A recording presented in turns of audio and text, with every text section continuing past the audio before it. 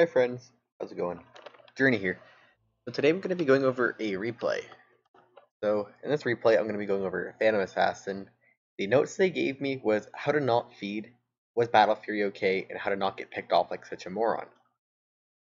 Not too sure what to say for that. The last part, but like Battle Fury, we will have to see if it's a good game or not. Typically when you want Battle Fury, it's because you're the harder carry of the two on your team.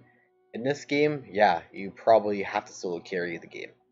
Your Sniper Ninja's Prophet are going to feed their mines out. Is that a core prophet or a support prophet? I'm pretty sure it's a core prophet, right? Yeah.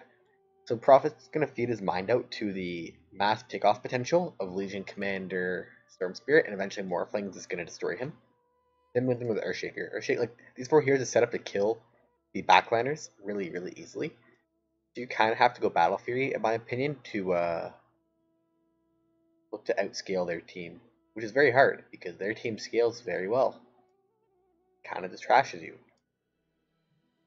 But yeah, we'll get into the game, I think, and see what you could have done better. Because getting picked off a lot is not very good on a carry, especially when you're looking at their draft. And like, as soon as I see this draft, the first thing I mentioned was how much pickoff potential they have. Typically, if a draft has a lot of pickoff potential, they lack team fight. The Dire team has one team fight spell in a Echo Slam. They have no other AoE disables. They kinda have damage early, but their draft takes a long time to get online. If you guys like just win the lane super hard, you either skip Battle Fury and go straight Death Zone and just like force fights off of that, or you can go Battle Fury to try outscaling them, as I said. You can look to win off of that. Man, you guys had 4 Satanics. Holy crap. But yeah, we'll take a look at what you could have done. But just understanding how their draft is going to play out is very important going into a game.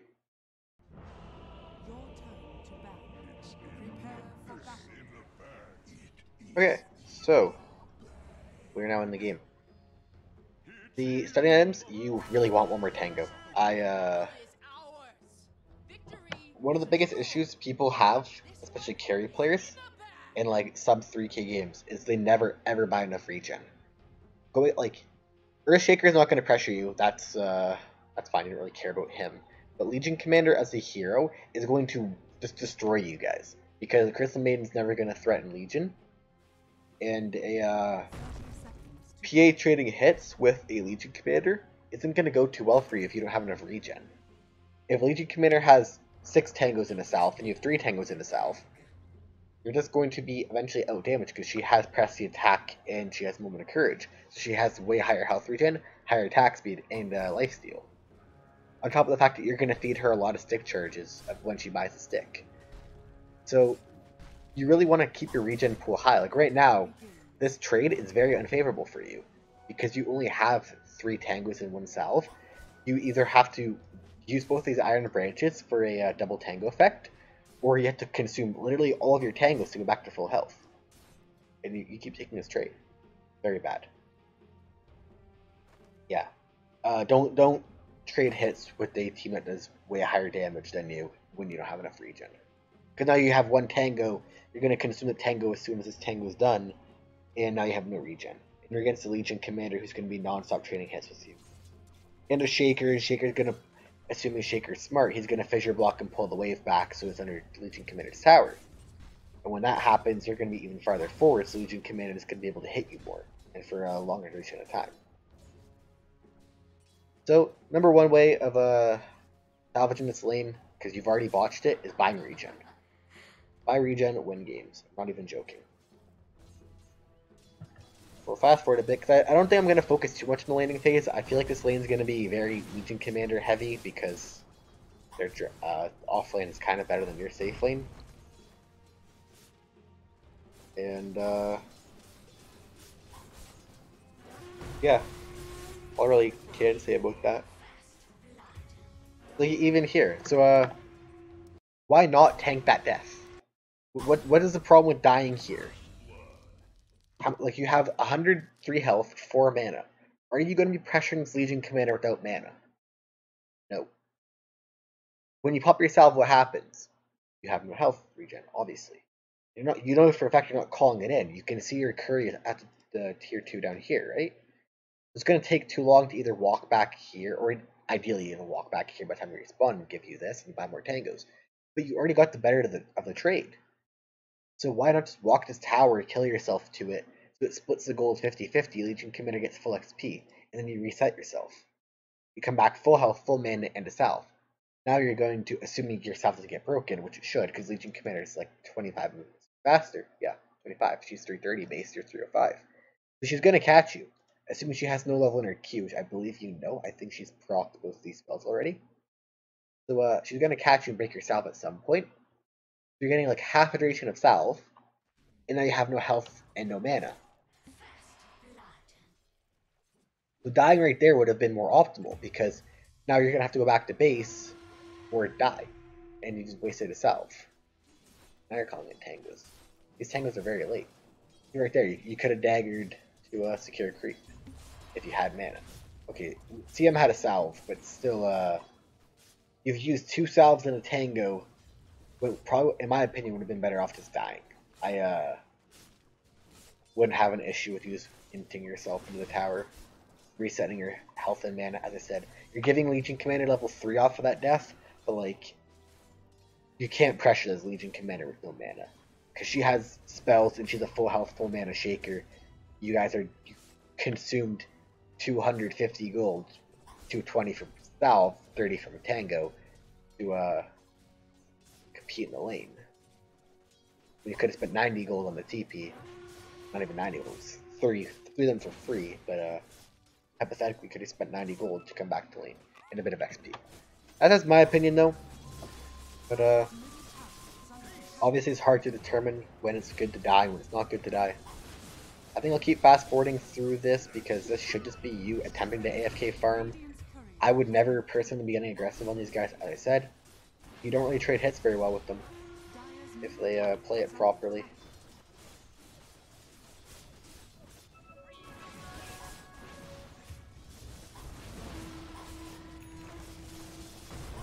Yeah, I'm just gonna keep fast forwarding. And then again, out of regen, because you keep taking trades when you don't have enough regen.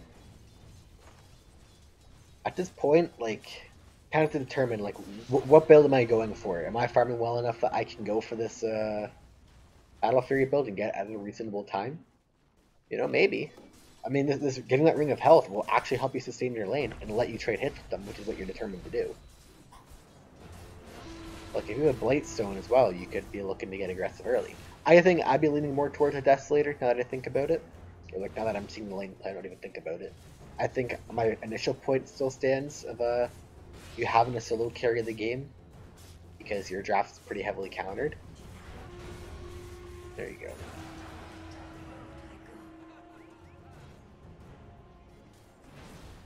Yeah. As I was saying, this I'd be leaning more towards Desolator right now to see how the game is going. Only reason I would go for a Battle Fury is if I really valued that Ring of Health.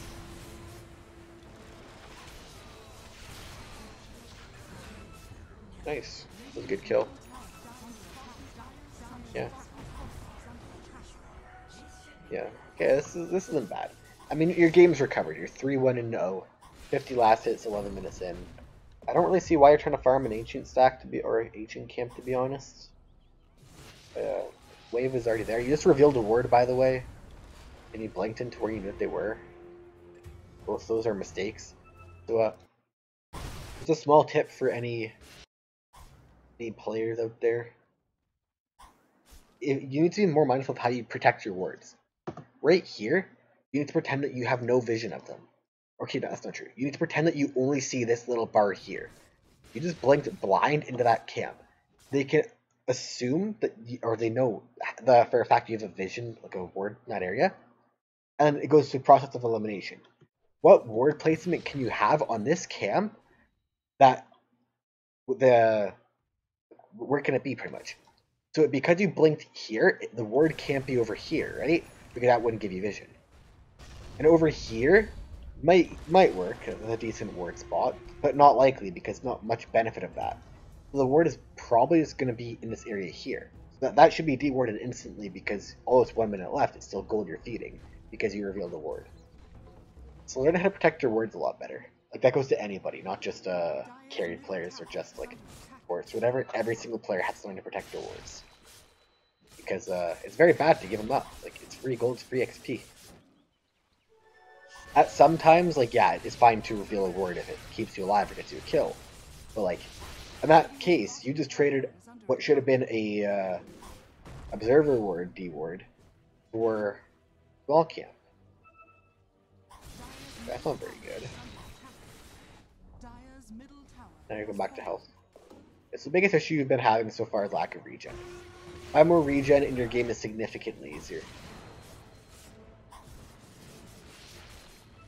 If you do that, then you're like just in a lot better of a spot.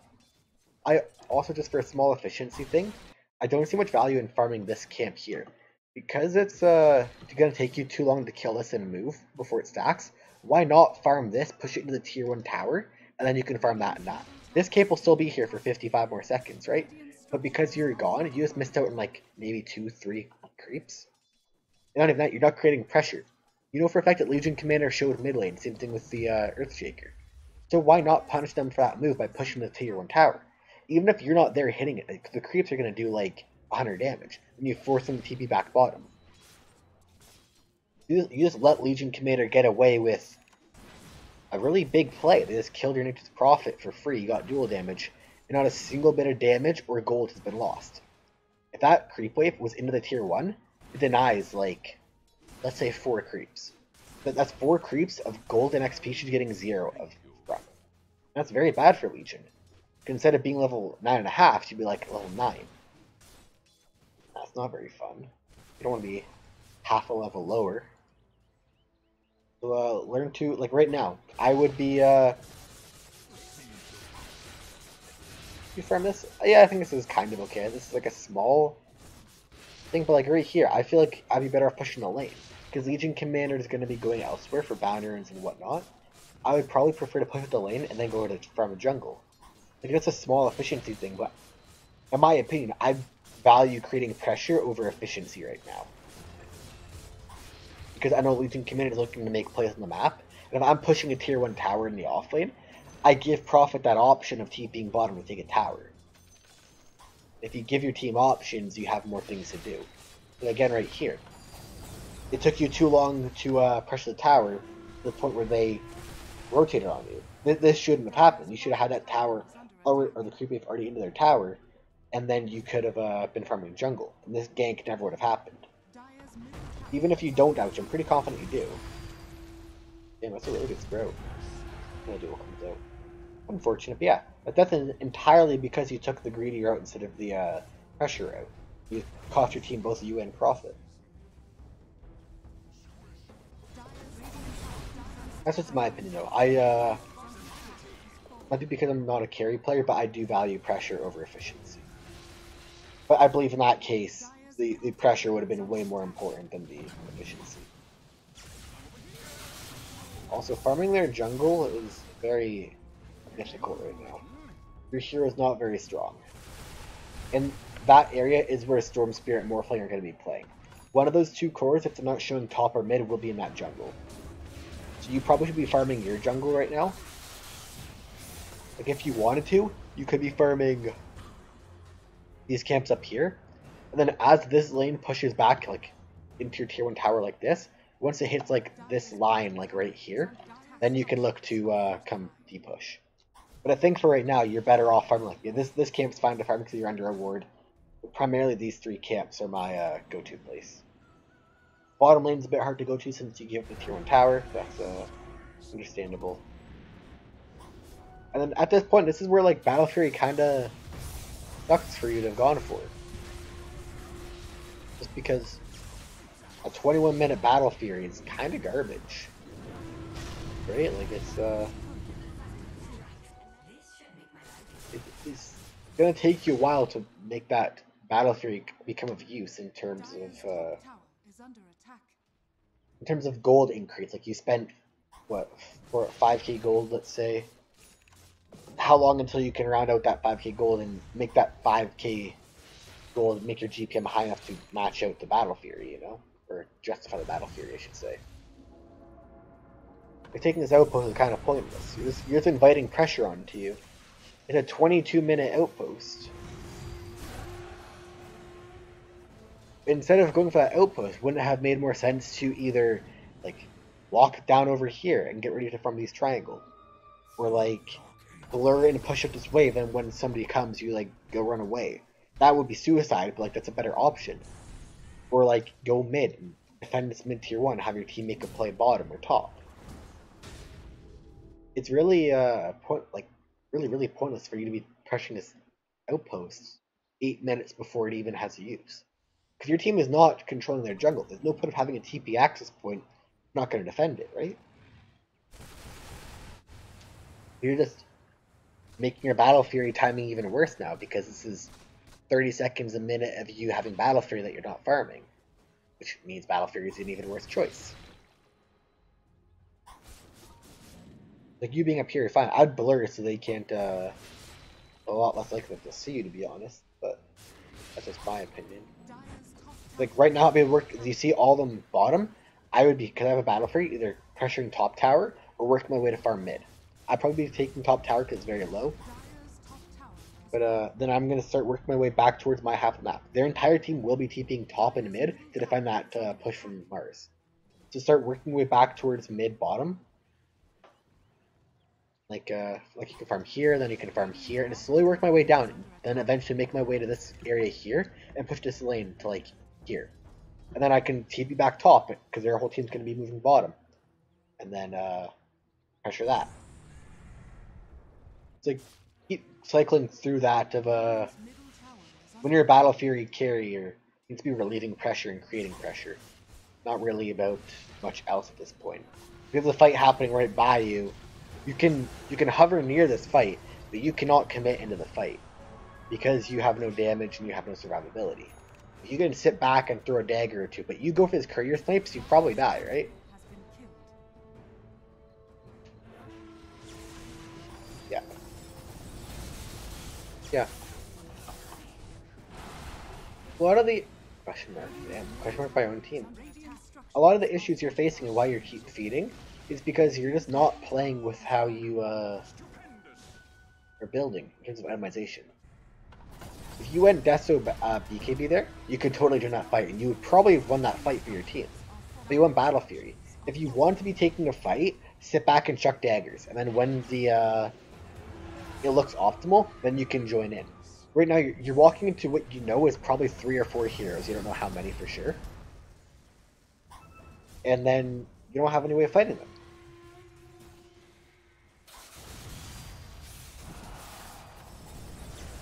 Like, you died, you respawn, you TP'd, and now this is still you not hitting creeps.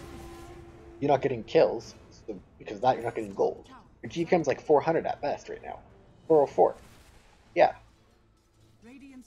Just, against these split push based or like very run at you gank based lineups, play off of your blur, go push out a lane. I'd be showing one more wave right here and then leaving. Even one wave is a bit risky. Just because I showed bottom, I can do that. But like, now I'll be working my way towards top lane because they're still showing bottom. I do not want to go for this mid tier 2. If you stay in that mid top jungle area, because their next play will be running for this tower here. They're going to control this. Assume they're smart. They're going to control this area here and try taking that mid tier 2. So I'll be going towards top lane to try pushing this into their tier 3 so I can buy my team a bit of time. Like right now, I mean, probably shouldn't be profit TPing into this. Oh, there's a shaker up there. Damn. There goes the echo. I guess it's a good thing you didn't show him that wave, but damn, that's rough.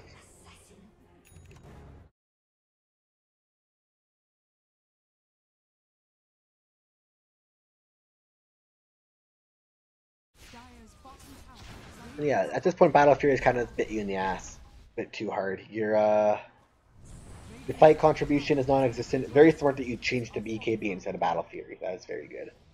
But like, oh, why would you blink that way? Your biggest issue is that you're just kind of letting them walk at you, and you're not doing enough to like you and Prophet need to be split pushing. Right now, where are you? You're sitting high ground. Go run up bottom, push that lane out.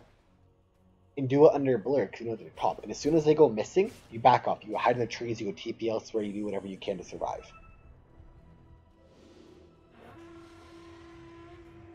Radiant's middle tower is under attack. So if you split push them, you're gonna force them to split up themselves.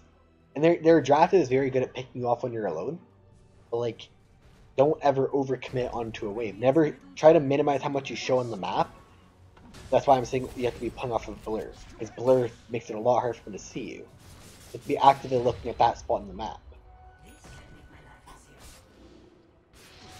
Like farming here is pretty risky because they probably have a ward on you. If I was, yeah, they saw you up there. If I was to ever from that area, I'd do it under blur, or instead of farming jungle, because as I've mentioned, you want to be creating pressure. I'd be farming top lane or bottom lane, trying to make them come to me, and then as they TP in, I've already left because I've read their movement.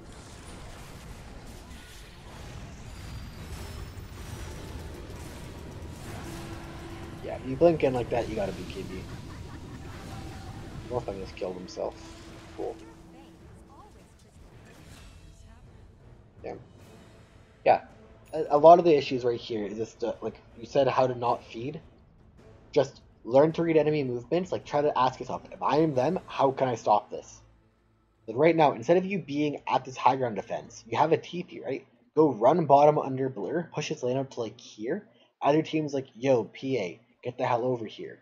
You then TP in and fight them because they've dove or like you have a better chance at fighting. You don't need to be at the start of a fight as a PA before BKB or before a damage item. Once your BKB comes, then you can look to start joining fights a bit better. You have literally 2 items 30 minutes in. You are not feeling strong right now at all. And rightly so. You're not strong in the slightest. Your hero's incredibly weak. You know that.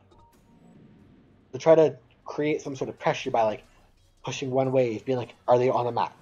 If Storm Spirit goes missing and Legion Commander goes missing, they're running at you, 100%. So go hide in the trees, TPO, do whatever. What I would recommend doing is, as I keep saying, go to a lane. Right now, I'd be probably farming jungle because all the lanes are a bit too far out for you to go. But their next play probably is going to be at Roshan. If they're going for Roshan, I probably just want to play bottom lane. Like whenever this lane comes, just push out that into their tier 1. This TP by Legion Commander is awful because it shows that they're not in Roshan. So it means that you guys can play top lane area because they're not going to be playing away from Legion Commander. So buys you a bit more time with that Legion TP. But right now, like, just go shove a lane. And as soon as they go missing, like Storm Spirit Legion just showed bottom jungle, don't fight. Go quickly shove this lane mid. Shoving it, yep. And I start walking towards. Okay, you're gonna shove this slave. And now go run mid, or top of mid. Ooh, that was not good. He needed a TP. TP. They're gonna keep chasing you. Oh, Storm has no mana. You're totally dead if Storm had mana. Maybe not, you had Mards there. Yeah, they just stayed a bit too long. That's the issue with you, thanks for that one extra wave. And then because you didn't leave, got caught and died. If you have no BKB, you can't fight.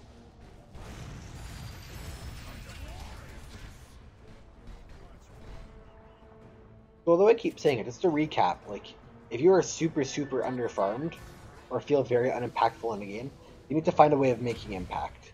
Go push your lane, and then hide in the trees until they give you more information.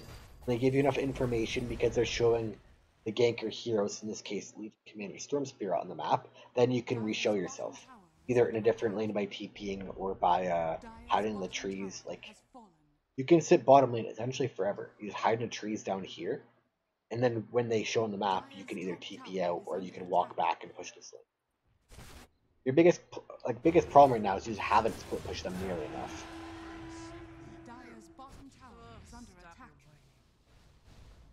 You guys, you learn to split push properly and read the map better, the game's pretty easy for you. Because instead of having 410 GPM, you're at 610 GPM. Means you have one more item. You'd have your Desolator by now.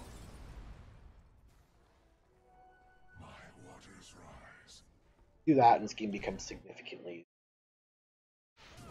gonna keep fast forward because this is a long game. Actually, I'm just gonna fast forward to the Roche fight that has to happen soon. Now that's the biggest concern. Yeah, this is fine. What you're doing right now is fine because they're not showing Legion Commander or Storm. You don't need no. This TP sucks. This TP is awful. Your team is going to relieve that pressure mid. You don't need to be there. You can TP in when the fight starts, when the Legion Commander blinks in duels, when Storm Spirit zips in, when they blink Echo, whatever. You can then join.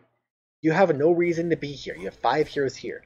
Instead of doing that, go shove out top lane and keep pushing it in.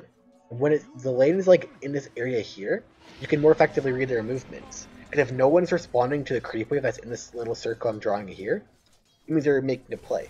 You know, that's Roshan, which they just did, running at your bottom, running at mid, whatever. Like, the biggest problem, as I keep saying, is not making any sort of pressure. You pressure lanes, you win games. And there wasn't even a Roche fight. And you guys didn't know about Roshan because, one, you guys have shit vision. 2, you guys weren't positioned for that for whatever reason, even though it was super obvious to happen. And 3, because you guys weren't pressuring lanes enough. If you pressure lanes, you can read the map better. You know for a fact where their team is and where their team isn't. If you know where they aren't and you know where they are, you can make better reads at what to do. You can better read that hey, top lane's hitting their tier 3. Let's scan Roshan. You scan Roshan, nothing's in there. You're like, okay, they're running at me bottom jungle or top jungle then. And try to assume which jungle they're going to. Like, try to recognize to yourself which one would be more realistic. Probably top jungle, because that's where you guys should be playing. And 3 heroes are dead. Stop hitting nukes. Go hit lane creeps. Push out a lane. Create pressure. Create pressure to relieve pressure. You farming this camp right here is doing nothing. Instead of farming that camp there, farm this wave up here, farm that camp, then farm this wave.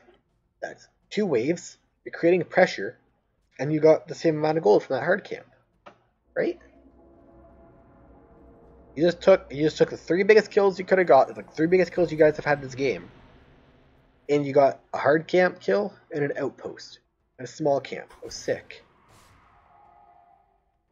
If you guys get all 3 lanes out, then they're gonna have to either split up, which they're gonna do because this bracket, the people are gonna split up to go farm that wave. And when they split up, you kill them again, and you just open the game wide open.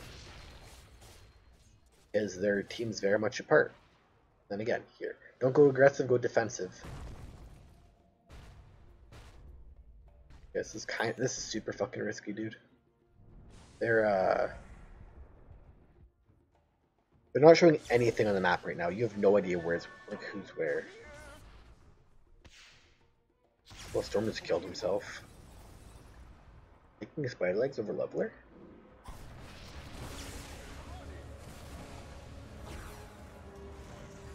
I think you want leveler. You don't really need spider legs if you have Link. Yeah, this game is pretty much won now. They're throwing super hard.